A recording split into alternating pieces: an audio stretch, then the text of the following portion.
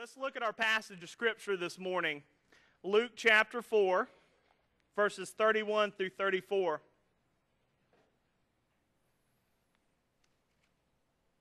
Then he went down to Capernaum, being Jesus, a city of Galilee, and was teaching them on the Sabbath. And they were astonished at his teaching, for his word was with authority.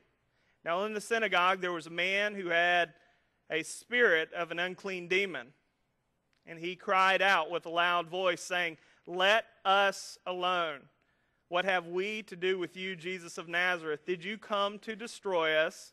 I know who you are, the Holy One of God." Let's pray.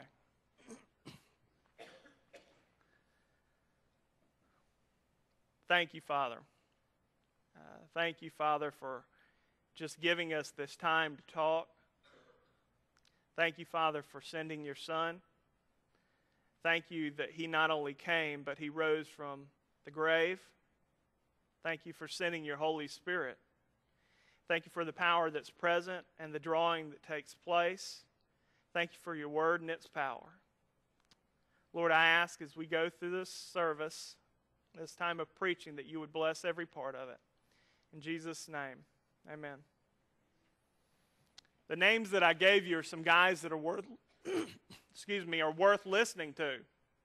If you've never heard them, come back. I'll give you the names again. I'd love for you to listen to some of these people because they are mighty in the pulpit, they're mighty in the Word of God, and they will teach you things that you need to know being a believer. The reason they're worth listening to is that they're authoritative teachers. Authority, exousia in the Greek, means to do as one pleases within a specific realm. Scripture speaks of authority in several different ways. Sometimes the authority that's talked about is magisterial authority. Okay, you could have authority as a king, you could have authority as a ruler, and that is a person that can do as they please within their specific realms. But there are also places where there is spiritual authority. In spiritual authority, obviously you would have Jesus Christ, but we wouldn't want to think about it this way, although it's absolutely true. Angels, as well as Satan himself, has a certain amount of authority that was doled out by God. The apostles have been given authority. The 12, even with the replacement that was there, had authority.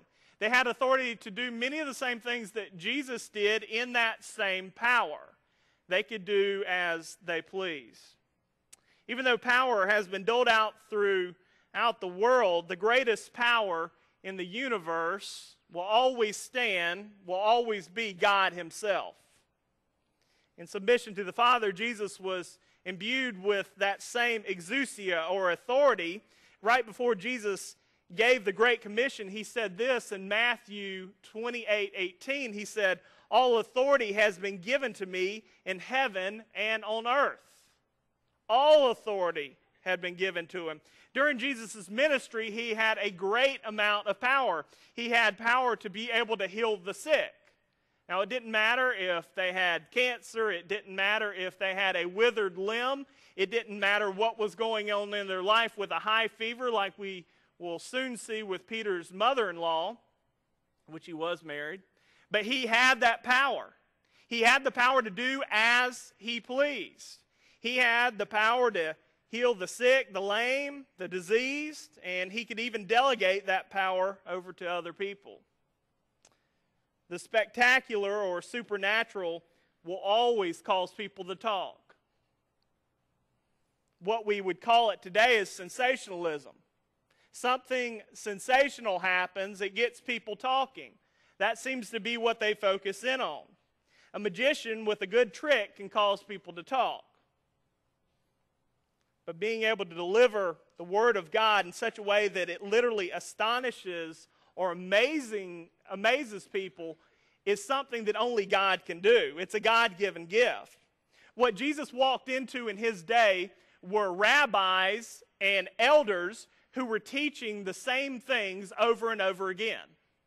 They were teaching as was custom. So when Jesus enters the scene and he starts teaching on some of the same passages of Scripture and they hear him going through it, they're blown back by the words that he says and the way that he delivers it.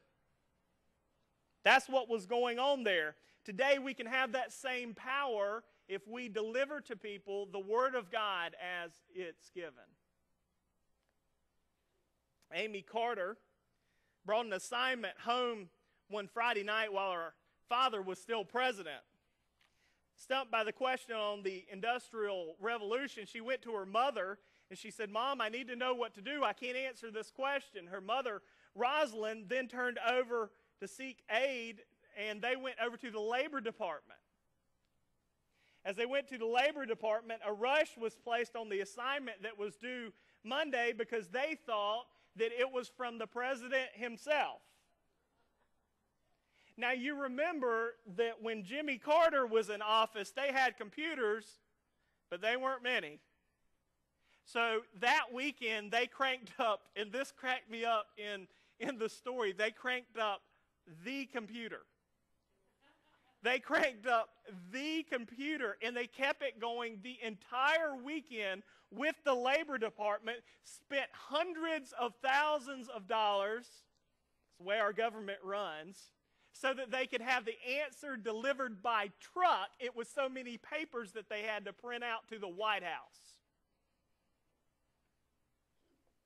The next day, Amy, with a big smile on her face, walked into her history teacher's class, gave her the paper, and received a C. With great authority, people listen, and you can get them moving. There's no greater authority than the Word of God. When we clearly teach the truths found therein, there is a profound effect on people. Isaiah says this in his holy scriptures in Isaiah 55:11, "So will my word be which goes forth from my mouth. It will not return to me empty or void, without accomplishing what I desire and without succeeding in the matter for which I sent it." Teachers who are armed with the Word of God have power by nature of the material alone. Our passage today was written to detail the qualities that describe an authoritative teacher. Do you recognize authoritative teaching when you hear it? Because it may not be what you think it is, according to Scripture and according to our passage today. This morning, I'm going to give you 2 points. Each one will give the position of the authoritative teacher. The first one says this: authoritative teachers astonish people. At times, I believe the natural inclination of the reader is to look at the exorcism of this passage that we just read. Who in here is familiar with the passage that we just read? It's a pretty common one that comes into church from time to time. And when we read it, we look at the exorcism, we look at the demon. But folks, that's not what caused the demon to speak up. What caused the demon to speak up was Jesus, God, Holy Word incarnate, standing before them, preaching the gospel in such a way that the demon could not contain himself. If you walk away from here thinking that this passage is about exorcism, I've got news for you. It doesn't work the way that the television programs have played it out to be. I tried it one day, walked up to a woman that I thought was possessed, and I said, "Leave her now!" She just looked at me and said, "Could you just leave me alone?" A little background in the passage is given in verse 31.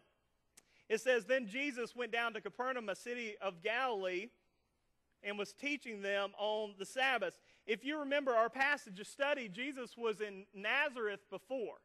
He had gone into Nazareth. He's almost knocked off. He's about to be killed. And now he goes back into Capernaum, where he makes this his home base. It's literally where he was going to live a good majority of his ministry. In Matthew chapter 4, verse 13, it says, "And leaving Nazareth, he settled in." You see that? He settled in Capernaum, which was by the sea in the region of Zebulun and Naphtali. Capernaum is located on the northwest shore of the Sea of Galilee. You see it here in this picture if your eyes are spectacular, but that's where it's at. Capernaum means city of Nahum. And if you go and flesh it out a little bit, it could also mean the place of rest. Now, nobody really knows if that place was named the city of Nahum after the prophet or not, but this is where Jesus did a great bit of his ministry. If Jesus would have had some sort of modern-day ministry, there's no way he would have been able to preach or teach like he was during that time. You say, well, what do you mean, Pastor? Well, if you look back, they had tried to kill Jesus by pushing him off a brow of a hill. And supernaturally, he walks through the midst of them to his freedom, where now he's preaching again and he's teaching. He didn't stop. You see, if something like that would have happened to modern-day preachers, here's what they would have done. They would have gone and received counseling. They would have had to go and talk to somebody for a little while to work it out, and then they would have got on the computer and they would have blogged about it for a little while. Because that's the next natural step in what we do today. And if that didn't work, they go on the Today Show and tell everybody what happened. I'm a pastor. I was almost murdered. I can't do my ministry right now. That was not Jesus. That's what I love about this passage of Scripture. They attempted to murder him. They attempted to kill him. They attempted to kill him for blasphemy. They attempted to push him off of a hill. And he said, well, if you don't want me here, I'll go find a place that does. I'll just keep on preaching. And that's what he did. He went on and he continued to preach. Has your ministry got so bad where people have tried to kill you? I'd wager to say in this room that hasn't happened to any of us. But again, Jesus was almost killed and he kept on preaching. He kept on teaching. Street evangelism is wonderful, but having a captive, religiously obligated audience is even better. At this point in Jesus' ministry, he's still preaching on the Sabbath. Israel was bound under their self-inflicted rules and regulations. Jesus took advantage of that situation. They were going to the synagogue. He just went to a place where he could preach. He went to a place where he knew that they would be. They had to be there because this is the way they set things up above and beyond what the law had to say. Yes, they were supposed to gather. Yes, they were supposed to meet and worship God. But the way that it was regulated and set up was man-made. That's why Jesus said this in Mark chapter 2, verse 27. The Sabbath was made for man and not man for the Sabbath. But it had been turned on their head to the point where people had to do what those around them said for fear of not meeting those personal obligations. You know, as I looked at this passage of Scripture, I began to think about what was actually ordained by God and what wasn't. And these people were coming into worship, is what we'd call it. They were coming together. We could do a modern day parallel as the church. They were coming together because this is what they were told to do. Now, Mom and Daddy would raise up Billy and little Sue, and they'd say, okay, you come on, this is what we have to do. It's not what we get to do. Do you see the difference? This is what we get to do. Folks, when you come into this room, this is what you get to do. And it evolved into something that it wasn't. The Sabbath actually means rest, or probably more accurately to say they ceased. They were supposed to cease from activity because they were working hard all this week. Now, if they take too many steps in a given day, they're not keeping the law according to tradition during that time. So they're afraid. They're afraid of the wrath of God falling down on them. They're fearful of what he might do. That's not the Sabbath, but I'll tell you what the Sabbath is. The Sabbath is still a time where you come into a place, you meet with God's people, and you learn from the Word of God. That's what it still is. You see, what he was trying to do is get after their minds. He knew that they were supposed to be there. You see, we changed it ourselves, didn't we, many years ago? I could have walked into most Baptist churches and I could have said, Happy Sabbath Day to you, and everybody had gone about their business.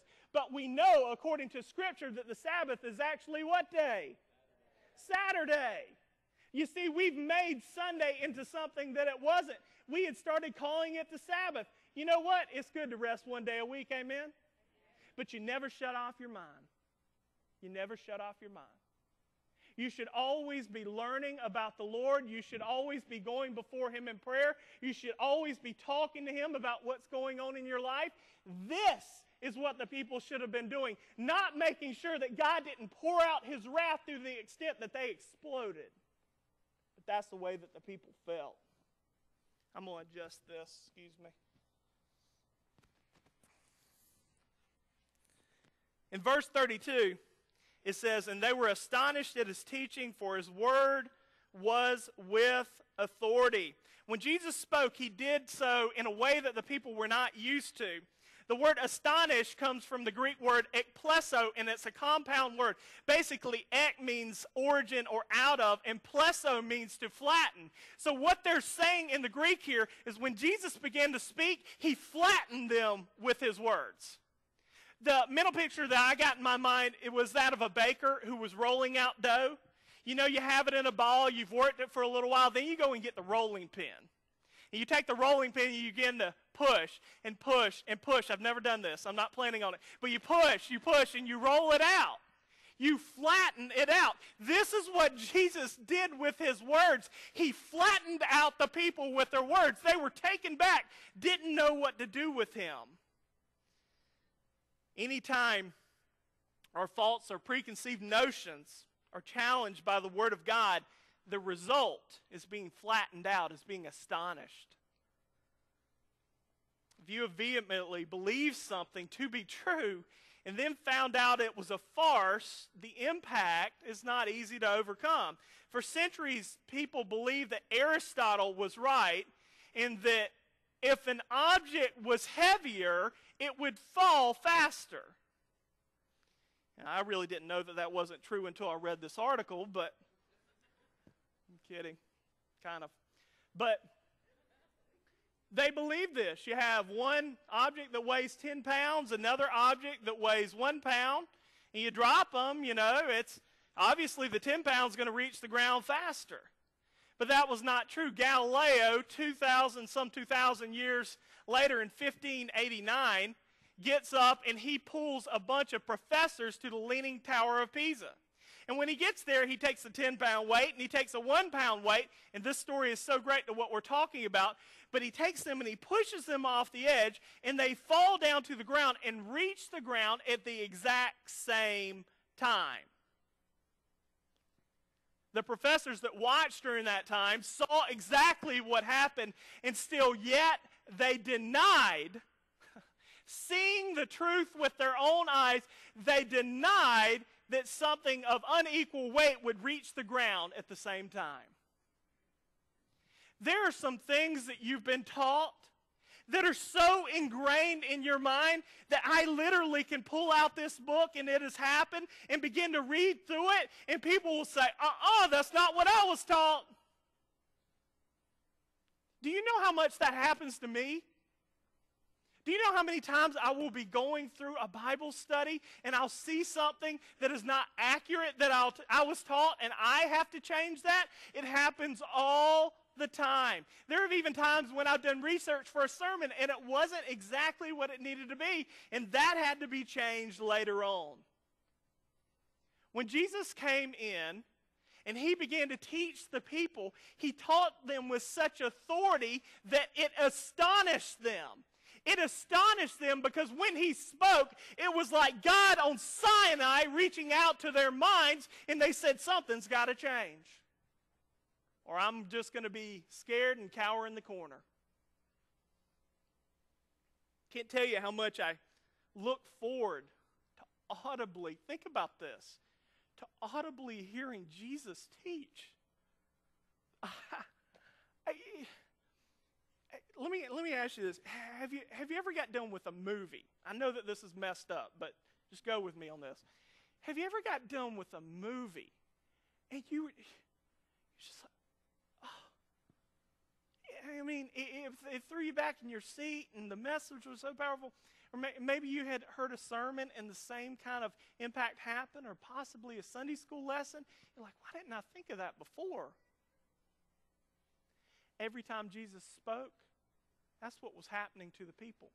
And it tells us in Scripture that one day, here, he's going to come and speak. And we're going to be able to hear him. Listen to what it says in Micah 4:2. Many nations will come and say, come and let us go up to the mountain of the Lord and to the house of God, of Jacob, that he may, what's that, church? That he may teach us about his ways, and that we may walk in his paths. For from Zion will go forth the law, even the word of the Lord from Jerusalem. Do you look forward to that time? Next, I want you to see how authoritative teachers agitate people. My presence proves this. In verses 33 and 34, now in the synagogue there was a man who had a spirit of an unclean demon, and he cried out with a loud voice, saying, let us alone. What have we to do with you, Jesus of Nazareth? Did you come to destroy us? I know who you are, the Holy One of God.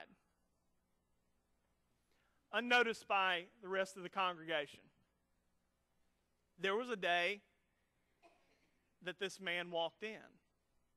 But it was a normal day. It was a Sabbath day. And yes, they did have the rules. Yes, they did have the regulations. And yes, he was just following them. And it looked very pious and it looked very righteous. And he walked through the door, and here's what he did. He saw the people that he knew. Had a smile on his face. He walked up to them. He shook their hand. He said, hey, how you doing? Is your son all right? I noticed last week that he was running outside in the neighborhood and he skinned his knee. Is he doing okay now?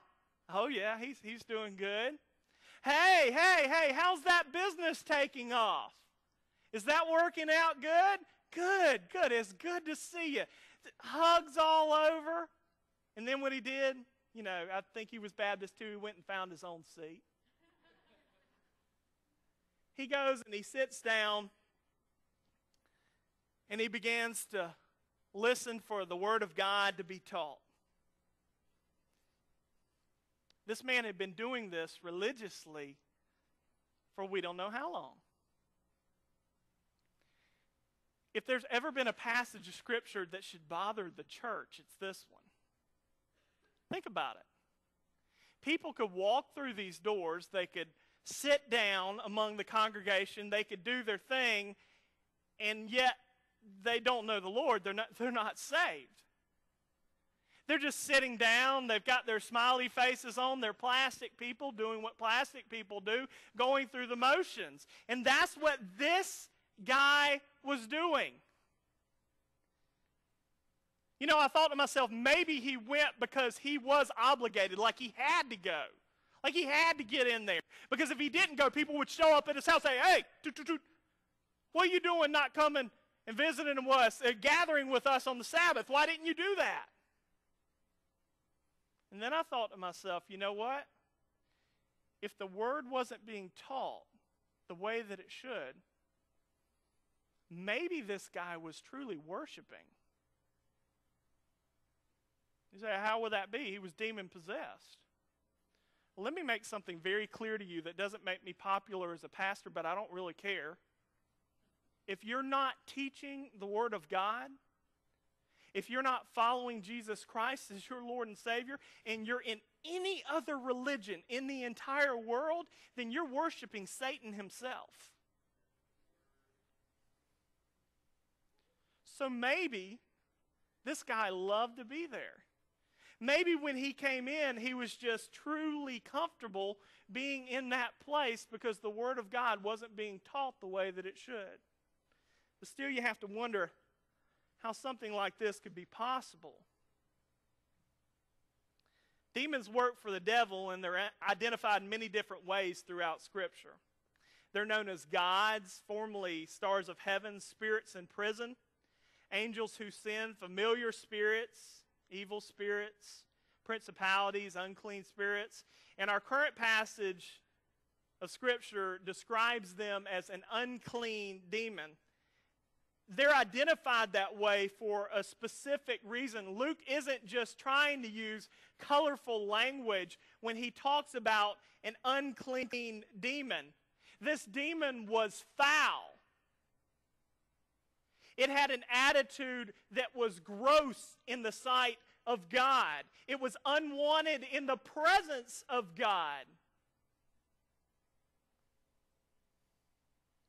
You see, in order for us to enter the throne room of God, we must be clean, washed by the blood of the Lamb. And this was an unclean demon. He was a stench in the nostrils of God.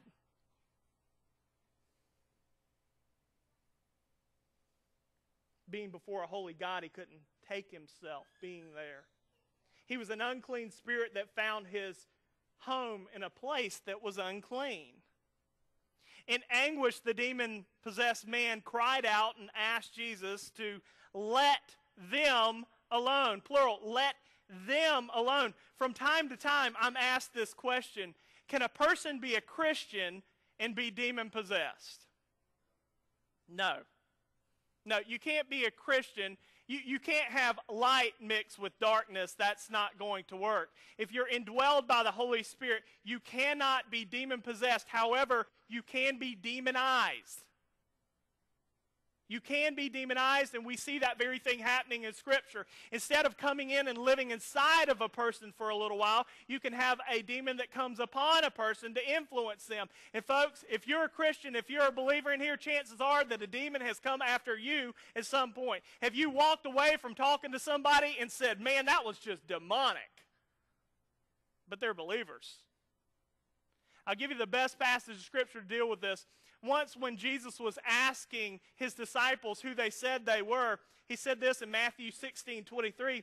But Jesus turned and said to Peter, "Get behind me, Satan. You are a stumbling block to me, for you are not setting your mind on the interests of God, but man's."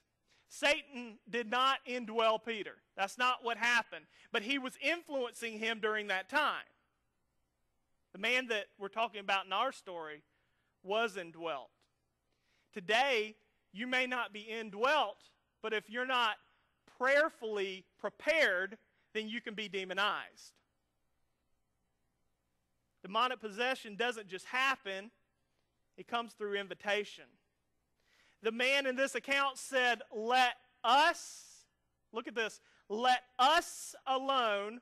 What have we to do with you, Jesus of Nazareth? Did you come to destroy us? Now, you're not going to be walking down the street one day and a demon just come in and possess you. That's not the way Scripture talks about it happening. It treats you almost like a house where you leave all the windows and doors open, and if you do that for too long, what comes in? Anything outside. Okay? Most of the people that are demon-possessed that are in our world today, because I believe this is a reality, these people have delved into the occult. It could have looked really moral.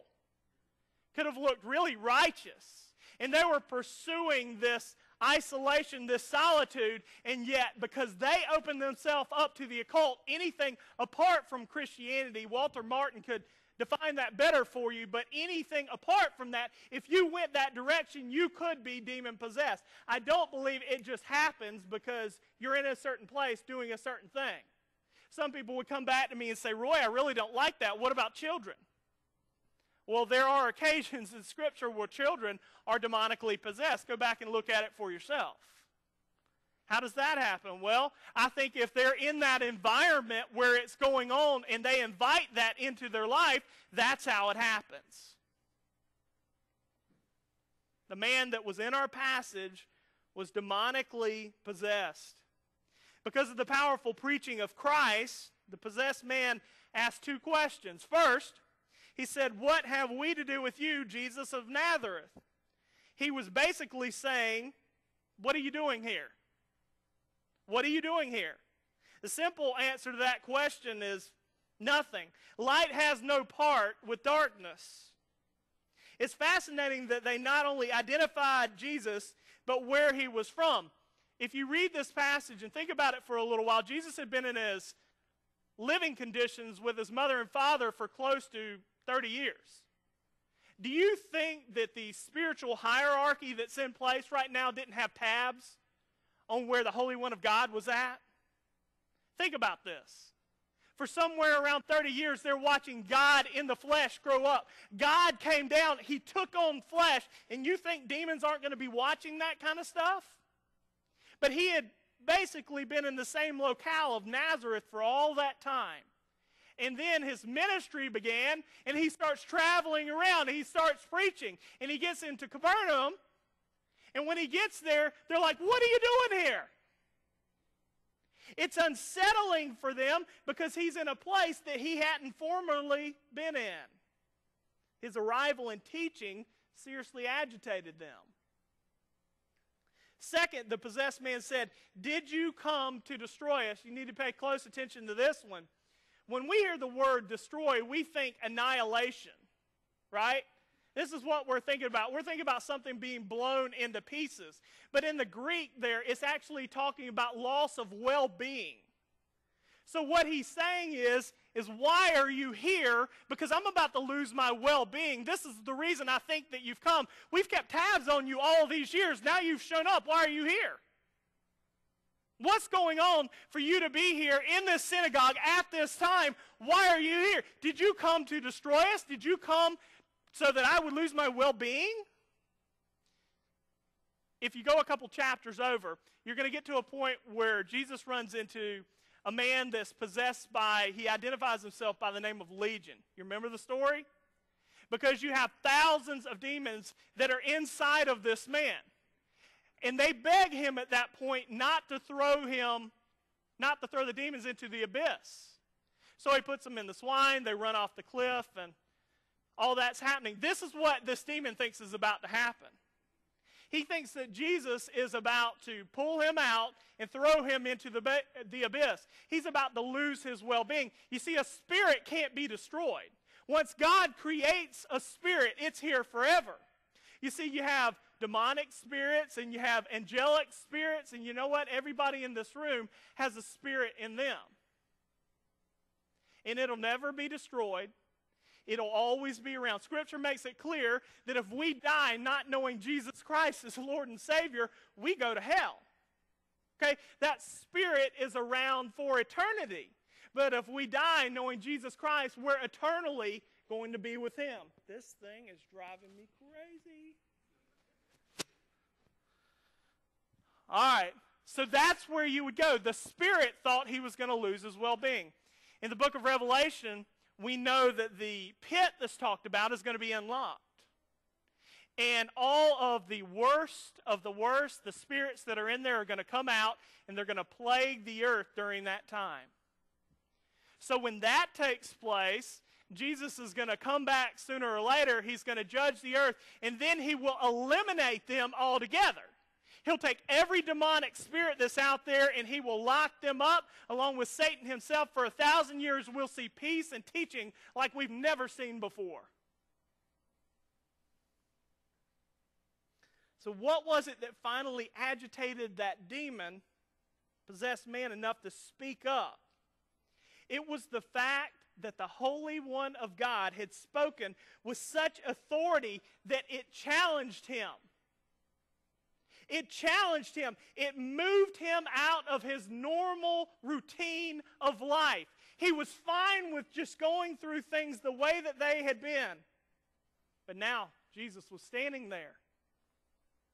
And he was being challenged in a way that it had never happened before. I don't know if this happens, although I hope I stumble across it from time to time. But maybe in a sermon, when I'm preaching, something comes out through the Scripture beyond me that you're just gripping your pew and saying, I need to deal with this sin. Is God so clearly shining that light down on what's decaying in your life that you know you need to do something about it? I'm not ever going to come in here and have a deep voice. I'm not going to turn a phrase so dramatically that it makes you jump out of your seat and write it down. I'm never going to say something that sounds exactly super spiritual. But folks, I'll tell you what's in the Word of God, and that alone will be enough to challenge you. One of the greatest problems in the modern evangelical church is minimal truth. Far too long, the church has been as if it were prisoners receiving rations. We give them a little. I'm not willing to do that to you. I'm not willing to barely walk in here and feed you as if it were communion and say that's your meal for today. I want you to walk out feeling like you've been fed from the Word of God, like you know what's in that passage of Scripture, even if it bothered you. I think that happened for so long that the church degraded and went to a place that it had never been before. Some of the men that I mentioned that were great expositors of the truth and the Word of God challenged their people so much simply by teaching through it that the people couldn't wait to get back the next Sunday. Are you fine with coming to church as long as you don't have to meet with Jesus? Sounds like an insane question, right? But that's what happened in this passage, right? This man was fine with coming to synagogue as long as he didn't have to meet with Jesus. You know, go to Sunday school, check. Give your offering, check. Shake the appropriate hands, check. Say the right prayer, hug the right people, check, check. You think that all these things are great as long as you don't have to come and meet with Jesus. The reason that you come in here today is to meet with Jesus. That's why you're coming. That's why you've shown up here. If you think you come just because it's something that you have to do, you have your priorities all messed up. I come into this place to worship Jesus and to teach you the truth. And if I've done those things, I've done what I should. Do you come into this place to worship Jesus, or is it just what you do out of habit? Think about it. Some habits are not bad. I get that. I get that. Let's get people in a habit to come into church because they can't do it on their own. You know, let's get them in that mode of going to church. That is a good thing. But folks, when you walk through these doors, you should be thinking about worshiping the Most High God. That's the reason that we come in here today. That's the reason that we gather, sing, and pray. Are you fine with coming to church as long as no one messes with your well-being? I like things to stay just the same. Do you like things to stay just the way that they've been so that you're not challenged? What happened in this passage of Scripture? Was that man that was possessed challenged? Absolutely he was. And because of that, change was brought about. Change had to happen. Because where the Word of God meets sinful man, it will not return void. It's not going to happen. So the Word of God comes out, is challenging the people, and one of them can't contain himself because the demon that's inside of him has got to get out. He thinks he's about to be sent to the abyss. He's terrified.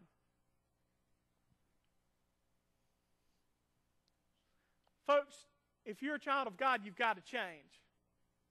You can liken it to growing up. If I look back over the last 15 years, some things have happened through the body. I got fat, more wrinkles. Anybody understand with me on that one? There was change because I was growing older. Folks, if you're growing older in the Lord, there's change. There has to be change. And when those challenges come your way, you at first might say, hey, I don't like that. It's almost too much for me. But then you accept it as the Word of God, and He makes you into that creature He wants you to be. Authoritative teaching challenges people. It agitates people. It also astonishes them. Are you changing? Psalm 107, verse 35. Look at this closely with me. The Lord changes a wilderness into a pool of water and a dry land into springs of water. Now you think the Lord's going to do that with the landscape and not the people?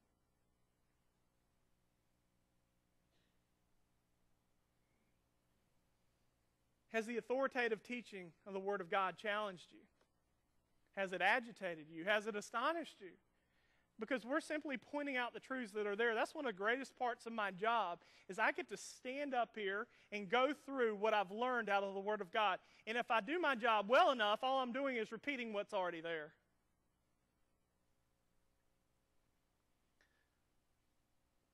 Today I'd challenge you. I want to say, if you have something in your life that needs to be dealt with, the Scriptures have motivated you that much, the Holy Spirit has convicted you, and come and deal with it. I don't care if you deal with it from your pew. I don't care if you deal with it up here. Then I would love to see you. If you need to come and pray and talk about a relationship, a saving relationship with Jesus Christ, I want to talk to you about that. Folks, you can't be saved unless you humbly acknowledge your sins in the presence of an all-powerful, all-holy God. He is the one that saves you. Okay? He's the one that does that work in your life. But if you want to talk about that relationship, I'll be available here today. Jesus died on the cross. He can save you from your sins, and I wonder where you're at today. Go to the Lord and talk to Him about it first, then come to me if you'd like to pray. Let's pray. Father, we thank you for today. We thank you for your word. We thank you for your truth. And God, I don't know right now if there's somebody in here that doesn't know you. Father, I don't know if there's somebody that has been demonized or demon-possessed, although, Lord, I have fervently prayed against that. But Father, if there's somebody who doesn't have the freedom to act, I ask that you give them that today. I ask that your Spirit would move and convict, and Father, we would continue to worship as you see fit. In Jesus' name, amen.